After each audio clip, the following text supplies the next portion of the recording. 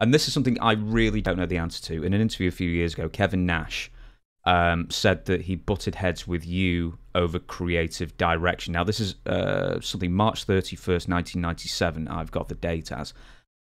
And I believe that Nash at the time had presumed or said the word that you were sabotaging him in some way, and I don't know why, I don't know how, I don't know any of the story, other than you had a butting of heads creatively, and then we removed as booker for a while.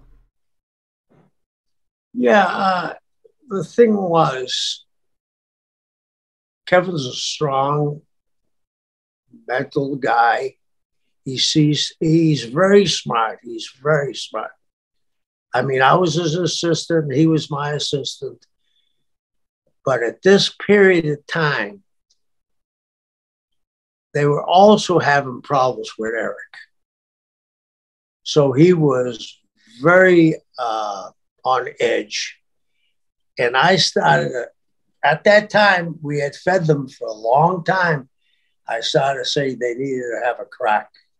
You know, WCW needed to get a win in the win column. And they didn't think I was right. I don't know if I was, because it never happened.